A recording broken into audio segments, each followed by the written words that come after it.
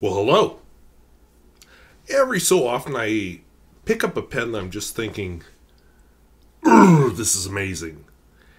And then I hide it. So, this is a pen I've been hiding for a while, since last year actually, and it's time to bring it out, so enjoy. So, looking at a box like this, I think you know what's inside. But just in case you don't, oops, need my extra light here while I'm looking at the pen. So this is a Nakaya Neo Standard with a Toki Tamanuri finish. And they put a little bit of flex on it. So we'll open it up, the paper doohickey. The inner doohickey does not want to come out. I don't want to shake it, but there we go. All right. So this is Japanese for you're a stupid American who paid too much money for a pen. Inside, ooh, got lots of blue-black, platinum blue-black. We have a converter, which I'll be using because you seriously think I'm going to put this in my pen for the first time? And I think it has a very nice kimono. Set all that junk aside.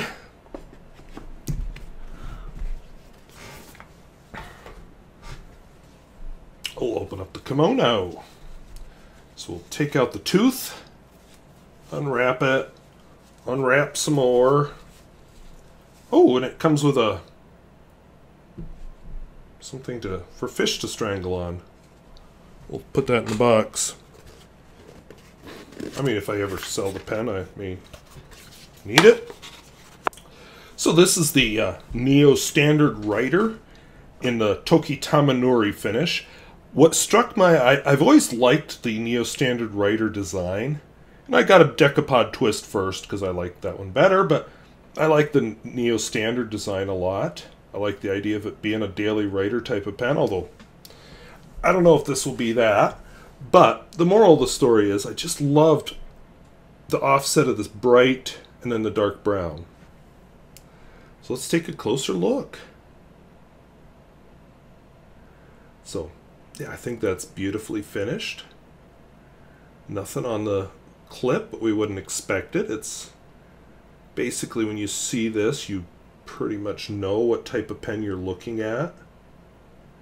And then if I unscrew, I didn't get any customizations this time. Thought about it, but I didn't. I decided to go with the nib customization instead. Just beautiful urushi work. And then I got a 14 karat soft medium nib.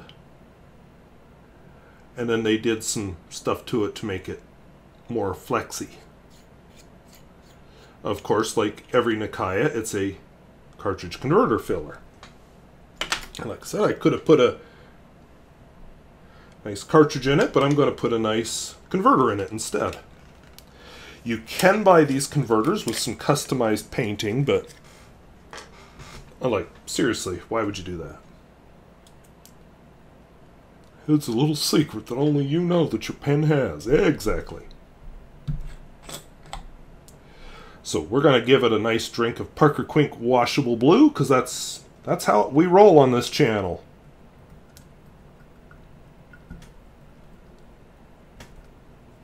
Not going to use any of that highfalutin there, dang platinum ink. Go dang no way. Alright, so I could have done better filling that. My ink level's starting to get low, so it's getting... So I got to hold it at awkward angles to fill the nib, or fill the pen. And since basically I only fill this for pen review, or use this for pen reviews, it's probably telling you that I've been reviewing too many pens. But anyway, I've been looking forward to trying this pen for many, many months since I ordered it. So MF means medium flex. So the ink, of course, is Parker Quink. See, it flexes. And without any pressure.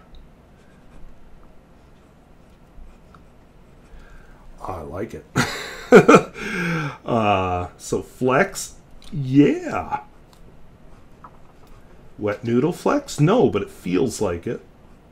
You know, it doesn't go the extra fine to triple broad the way some of the vintage pens do, but enough to make the writing very interesting.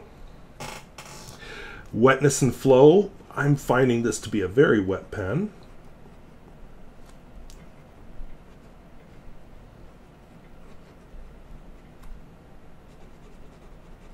Whee! Excuse me. Smear test.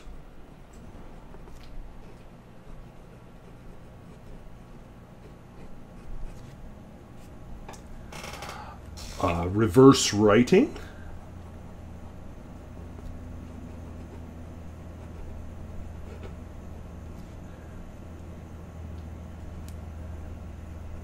Surprisingly smooth and extra fine and not very flexy, but I didn't really expect it to be. And finally, the world famous Peer Gustafson test.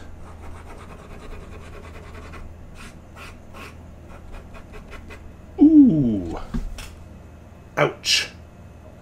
But I have the feeling this feed isn't designed to keep up with that kind of writing. But all in all, that was a fun writing experience. Was this pen worth hiding? I kind of think it was. I enjoyed it. It is you know, it's a writer. It's a Neo Standard writer. It feels good in the hand. It looks amazing, and the nib is okay. The nib is not. Oh, this disappears in my hand. The nib is fun, but I'm enjoying it. And let's just try some things out here, like, you know, an important thing. Does it fit in the pocket? I don't have a pocket, but I have a shirt, so... doesn't want to fit over the shirt. So, with a little struggle, it fits over the shirt. But I think the important thing is, it's beautiful. I love the different finishes on it. I love how it feels in my hand. It takes the soft fine that Platinum and Nakaya have, and it makes them so much better. This is a fun pen. And that's, you know, its weakness. It doesn't disappear in my hand. It definitely is what it is, and I think about it when I write with it, but holy cow, fun. I'm looking forward to trying it with Noodler's Black Swan and English Rose. I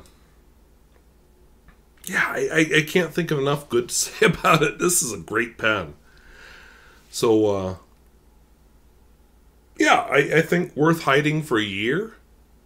And just think, there may be other treasures waiting on this channel that one day, when I come to a week when I'm like, oh, shoot, I don't have time to film a full video, I may come up with another pen, so... It's 9:43. I don't care. I'm tired. I need to go to bed, and I'm filming a pen video, so I'm glad it's only the talky part. But this is a pen worth sharing, and I'm glad I get to share it. So, well, thank you for watching. Talk to you later. Bye-bye.